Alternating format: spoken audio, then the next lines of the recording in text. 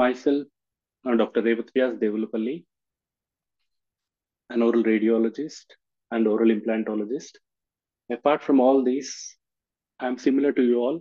I'm a digital dentistry enthusiast. So, with the changes happening in the field of dentistry, which are happening at a very rapid pace, this is the time to jump in to the digital dentistry and start transforming our regular dental practice into digital dental practice. So, today we are going to talk one of the most important aspects of digital dentistry, the CBCT and guided implantology. So I consider CBCT as a super camera.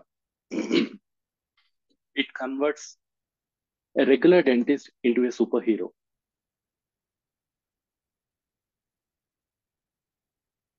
This dentist, using this super camera, he can see through the patient, see through the tissues of the patient. He can say whether the tooth is on the buccal side or lingual side. He can place an implant without opening the flap. He can go through the curved canals. He can identify a calcified canal, identify a missed canal. All this can happen with the help of CBCT.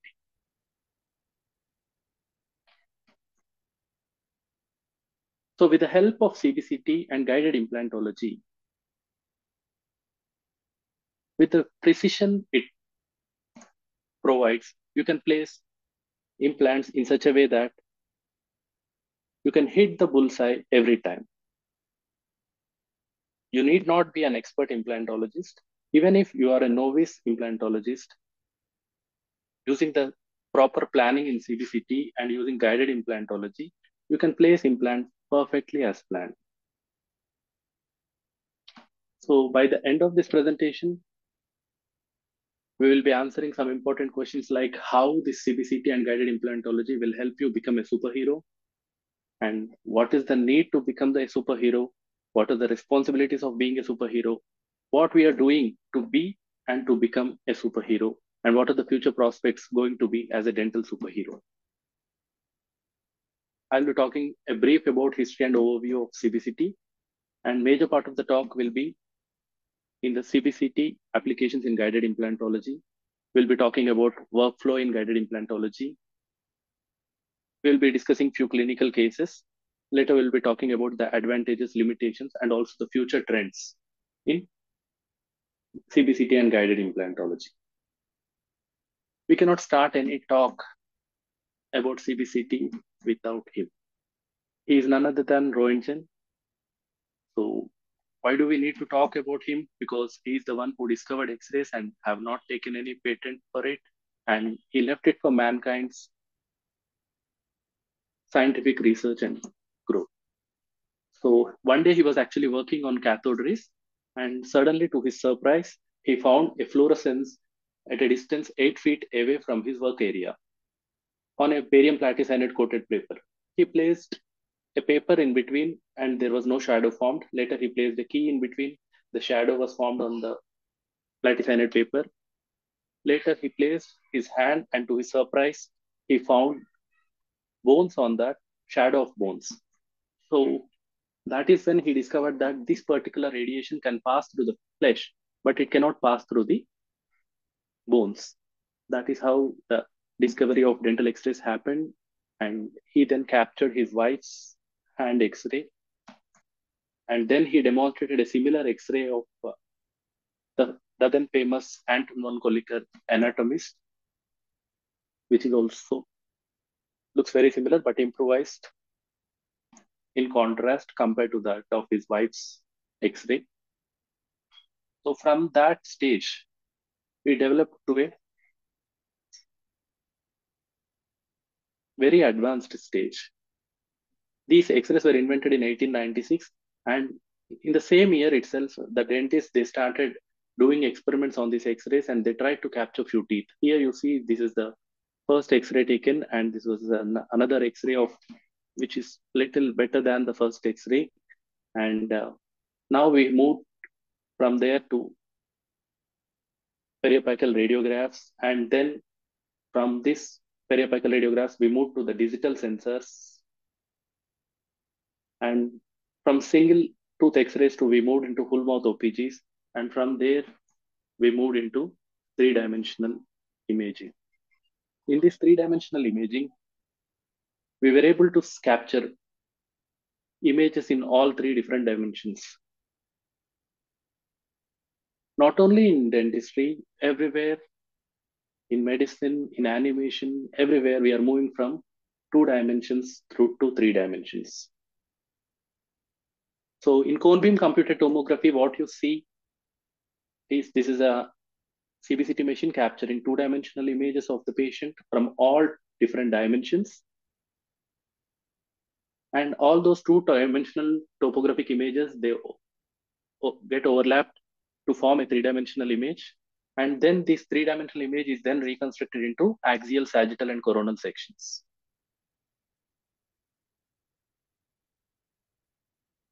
So with the advanced age, we were, if you see here, this is the evolution of cell phone. We initially started using large phones. Later, we moved to small phones, flip phones, foldable phones. Later, we moved on to the touch screens. Again, we are moving back to big screen phones, and then again moving back to foldable and flip phones. Similarly, here we are moving from film kind of radiography to digital radiography. So this is the cone beam computed tomography three-dimensional image captured. Here, these are the multiplanar reconstruction images in axial, coronal, and sagittal sections. And when you form an arch through this axial section, we get images called as transaxial sections through this curve drawn through the arch. So the major difference between CT scan and CBCT is here we have a fan-shaped beam and multiple detectors, and there is an X-ray source. This X-ray source and detectors, they move around the patient. They capture a single section of that patient. Then these multiple sections, they all will be overlapped to form a three-dimensional image. And in that picture, it is made up of multiple pixels, two-dimensional pixels, and three-dimensional voxels. Whereas in case of cone beam computed tomography, instead of a fan-shaped beam, we will be having a cone-shaped beam. And instead of multiple detectors, we have a single flat panel detector. And with a single turn, this cone beam computed tomography equipment can capture complete three-dimensional data. So because of that, the amount of time taken to capture a cone beam computed tomography compared to CT scan is very less, and even the radiation is also comparatively very less.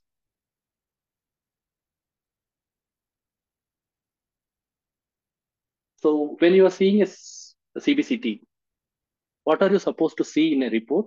And next we'll be seeing what you are supposed to see in a DICOM data.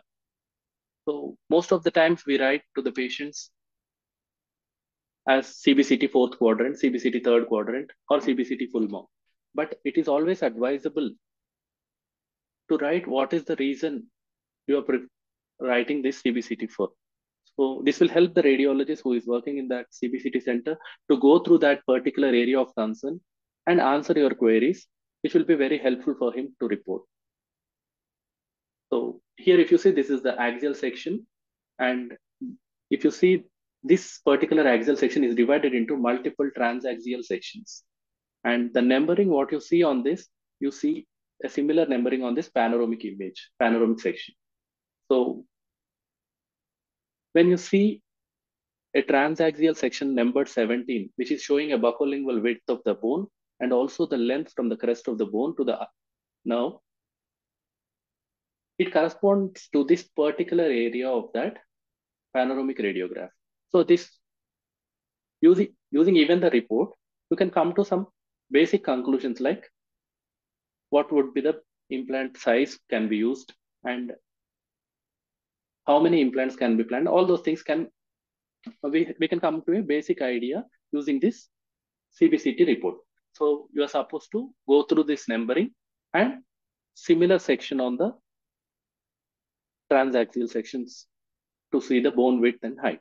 Most of the times we give nerve marking and we'll also give maxillary sinus marking so that major amount of data is transferred in reports. And when you are going through a DICOM data, this is the DICOM study done using Blue Sky plan. These are the axial sections. What you see here is the axial section. So this is the curve drawn through the axial section. These are the transaxial sections. So in this, we see the buccolingual aspect of the bone. We see the amount of bone remaining on the buccal aspect and lingual aspect of the implants. You can place the implants and check its relation with the adjacent teeth, cortical bones, adjacent implants, and these are the 360 degrees view around the implant. You can click on a single implant, rotate all around the implant, and see how much amount of bone is there. If you think some more amount of bone is there, you can increase the length. If you think if you are perforating the cortex, you can reduce the length of the implant. If you are not happy with the angulation, you can change the angulation.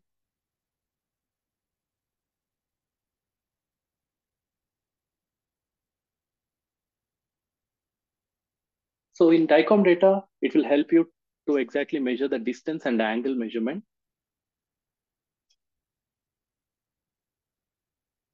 So here we will see similar measurement in one of the transaxial sections. So you have to go to the tools, go to the distance measurement tool option, measure from the buccal aspect to the lingual aspect. As there is 7.5 mm of bone, you can happily plan 5 mm implant, leaving 1 mm bone on the buccal aspect and 1 mm bone on the lingual aspect. As there is 17 mm length of the available bone, you can plan an implant of 15 mm if you don't want to engage cortices. If you want to do bicortical engagement, then you have to go for a full length placement or subcortical placement.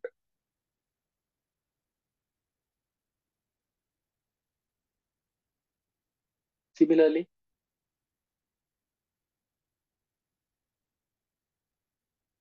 you can do angle measurement also. You have to go to a section where you see both the implants. Then you measure the angle, go to the tool section, select the angle measurement tool, measure the angle. If you see here, this angle is somewhere around 17 degrees. So this will help you in deciding with which multi-unit angle abutment you are supposed to go. As this is a case of all on 6 and the posterior, if most implants, we generally place them at an angulation to get better AP spread. So in such cases, you can measure even the multi-unit angle measurement using this angle measurement tool. Next, we also have a tool for the density measurement. So here again, you have to go to the tool section, go to the density value measurement option. You can measure the density all around the implant. Here, if you see the density around the bone is somewhere around 200 to 1000. Anything above 300 is good to go for implant. And if the density measurement is very less, what you're supposed to do is do drilling. You are supposed to do short drilling and place a bigger implant so that you get enough torque.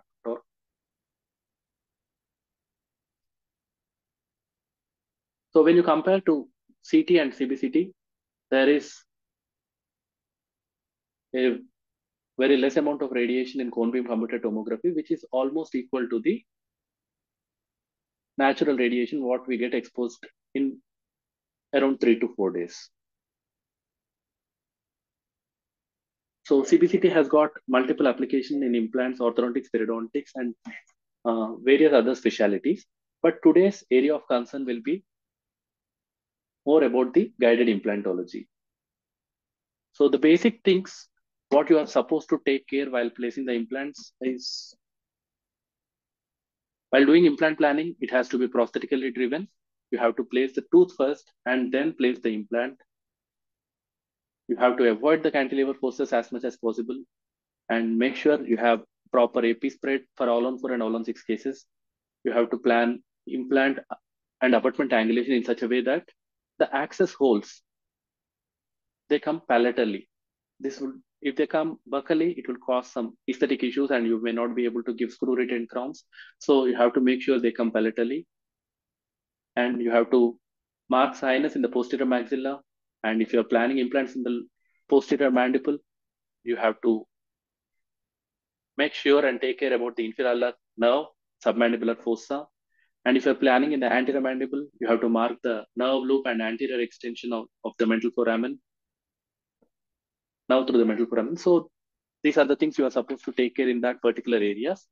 And you have to make sure there is enough bone all around the implant. And you have to make sure all the implants are 2 mm away from the vital anatomical landmarks. And there is around 1.5 mm distance between the implants and the natural tooth. And make sure there is at least 3 mm distance between the implants. So these are the basic things you have to take care while planning implants. And now we are moving on to guided implantology workflow. Generally, in order to produce a guide, we are supposed to have some DICOM data and STL data.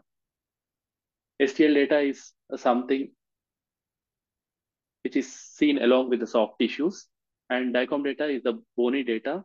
So we are supposed to have both the things for tissue supported dentures.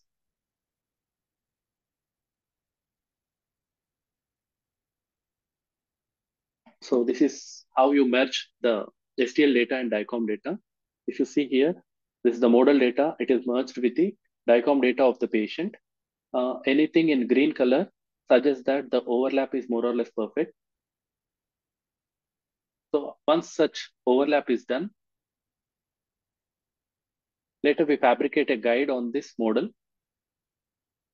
So the drilling through this model will result in implant placement at the exact area where we have planned in the bone.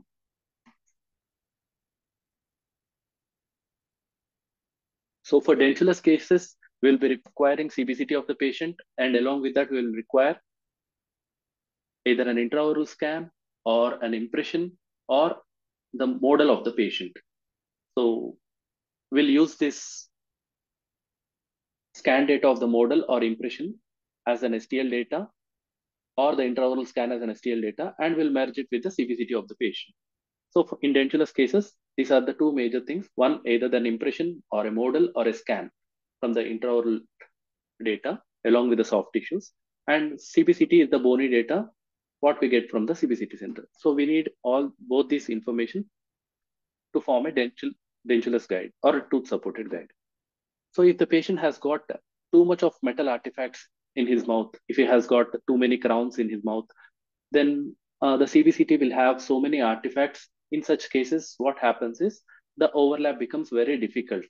So in such cases, it is advisable that you take a polyvinyl siloxane impression, place that tray in the patient's mouth, and over that tray, you put some radio opaque markers. So these radio opaque markers will help in precise overlap of the STL data and DICOM data.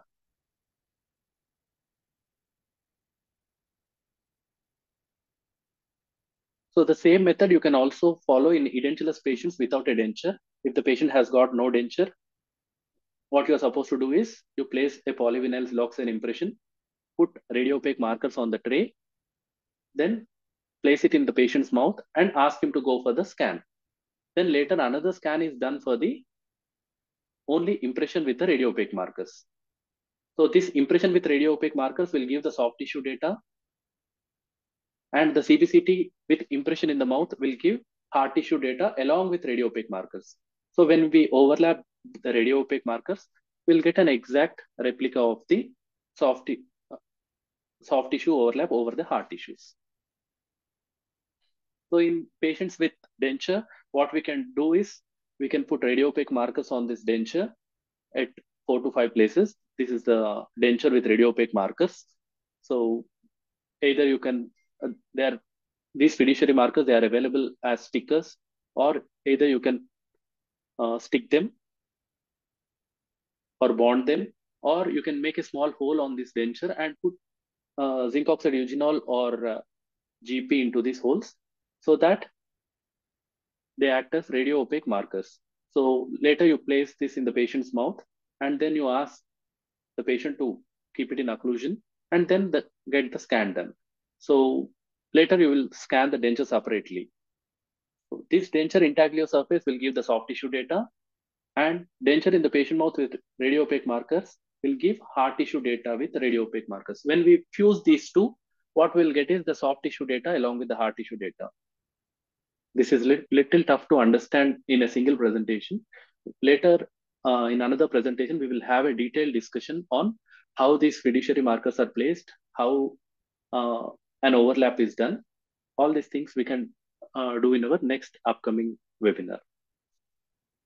So now we are going to present few clinical cases, which will help you understand how guides they help in different cases. So this is the first case where we are supposed to place three implants in a very small area. So when we are planning to go with a free hand, there is a high possibility that we cannot maintain the enough distance between the natural tooth and the implants. So here the planning was done to make sure there is enough distance between the implants and also between the implant and natural teeth. And we also made sure parallelism is maintained enough to give a proper prosthetics. So if you see here, there is a model and it is overlapped over the DICOM data of the patient. So what you see here is the surgical guide, and the drilling was done through the surgical guide. This is the final drill X-ray.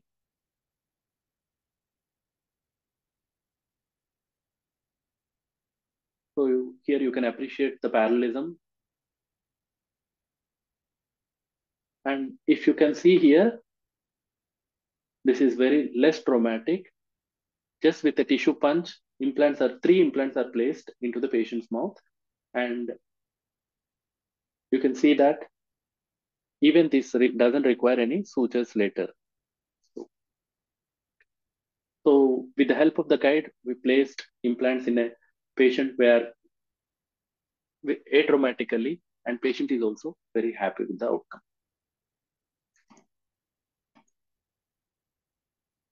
So here, if you see, this is a patient where there is no enough bone between the central and lateral incisor. We are supposed to replace a central incisor there. So here we used a tooth supported guide. We have done drilling through what you see here is called as a key. In fully guided, you may not need a key, but where you are supposed to go with a narrow implant, it's better to go with a key because the precision will be better with this key, as there will be minimal mesiodistal or buccolingual movement. So that this is a drill through the key, and if you see here, we were able to place implant exactly as planned. We have achieved enough torque.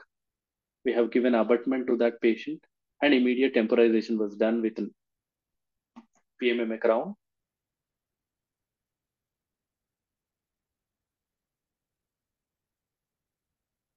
After 3 to 4 months, we have planned to give a metal ceramic crown over that particular implant.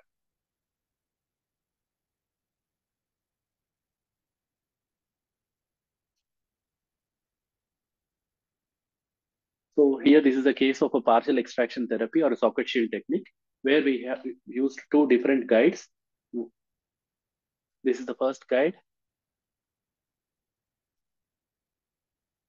where drilling is done to go to the apex of the tooth.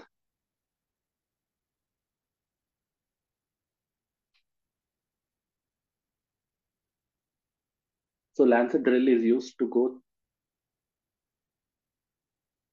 till the apex.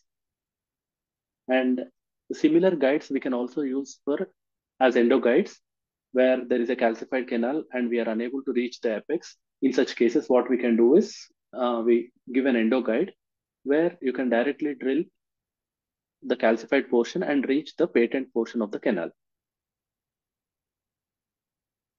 So later, the tooth cutting Jetria burrs are used to do buccal and lingual separation.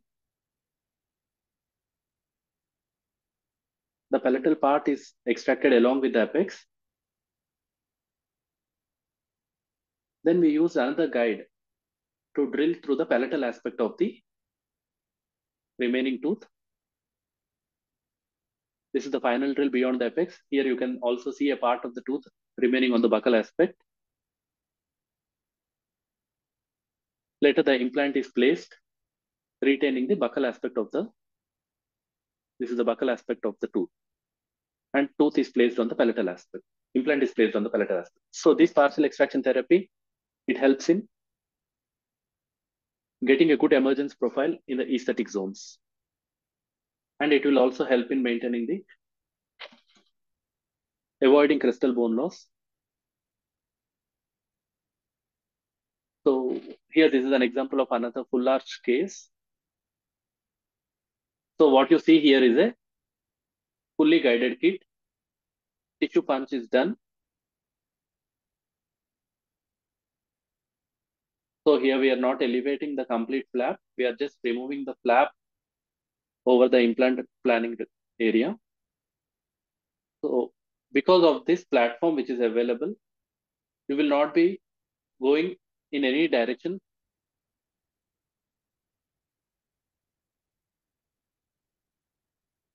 The drill will move only in the planned direction. So gradually in incremental length,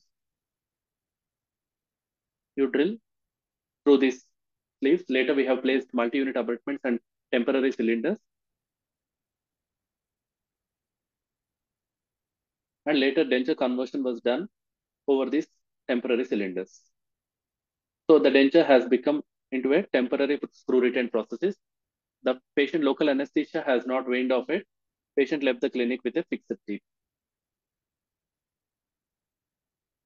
So this is the case.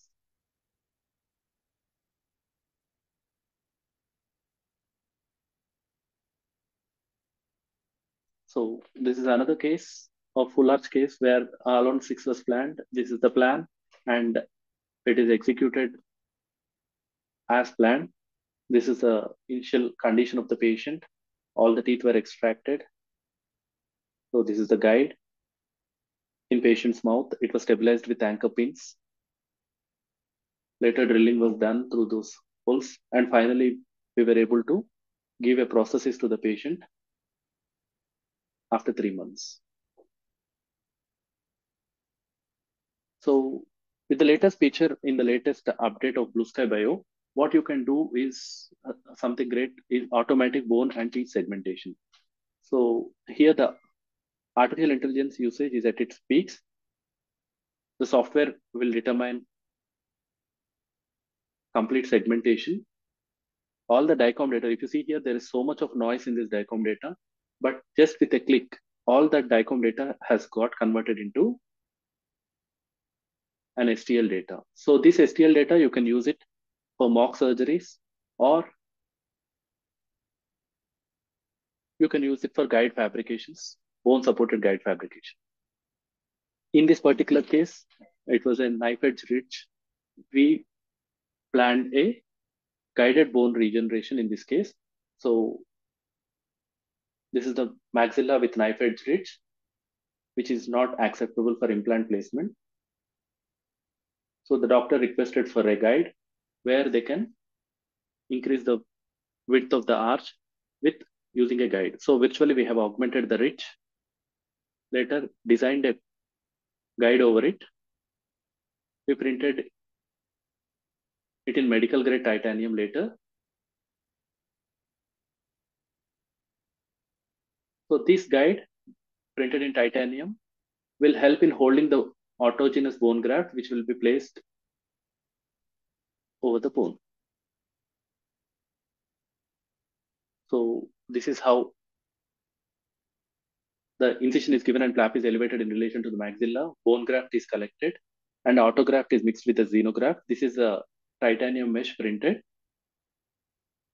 So we have placed that titanium mesh inside the patient's mouth along with the bone graft, and stitches were placed, and expecting bone regeneration happens as planned, and this case becomes compatible for implant placement in its later stages. So now coming to the future aspects of CBCT and guided implantology, this is a new system called X-Guide or XNav technologies. It works similar to a GPS navigation mapping system. So planning is all done inside in the system, and later the plan is submitted to the XNAV guide system. So it has got coordinates in all three different directions. So using this, it will help you in placing the handpiece in specific direction. It will allow you to drill only in a particular direction. So here you even don't require any surgical guide. System will assist you in drilling in that particular direction. So precisely you go into the bone as planned, and implant placement will be done as per the plan.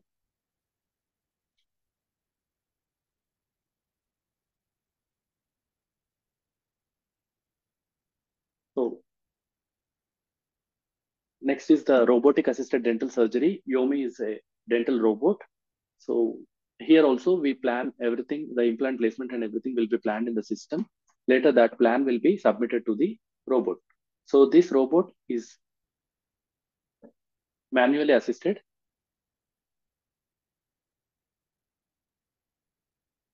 So it has got a patient tracking system. So it will move as per the coordinates, as per the patient movement. So it will make sure you are placing the implant exactly in the same direction.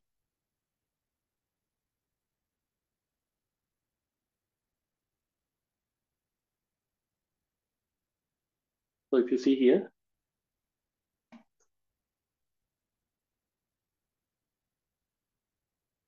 dentist is guided only in a specific direction to go to that particular area. And once it goes to the particular area, based on the adjacent teeth, it will change its direction to the implant plan direction. And later, with minimal effort, drilling happens in the direction as planned. So these are the future aspects already started abroad. Maybe in few years, we'll be having similar robots in our dental clinics. Earlier, CBCT used to be a third party collaboration. Now few dentists they are having CBCT in house. So we may expect this dental robots soon in our dental practices. So with great power comes great responsibility. So we are not supposed to use this radiation. We are not supposed to misuse it. We are not supposed to overuse it. In the initial days, if you see these pictures, this was a fun fair where people used to see their heads, hands, and legs on fluoroscopes. They don't know the harmful effects of the X-rays. They were happy seeing their bones, but it caused very ill effects in the later stages. And even if you see this, this is a certificate provided for proper shoe fit. So they used to take X-rays and see if the shoe is fitting in proper way or not. This is the X-ray right way of shoe fit, and this is the X-ray showing wrong way of shoe fit. So in the earlier days, misuse happened in such way, and now we are supposed to act responsibly. We are not supposed to overuse it. And when there is a specific need in a specific area, it is better to use CBCT only in that specific area instead of writing it as a full mouth CBCT. And if you want it is an in endo resolution, you ask for endo resolution of that particular tooth or particular quadrant. If you want a full arch only for an overview, you can ask for a low dose CBCT. This is how you can avoid high dose radiation. In the initial days, this to check the fluoroscope if it is working or not. Daily they used to check their hands and they developed carcinomas on their fingers. So it's better to avoid excess radiation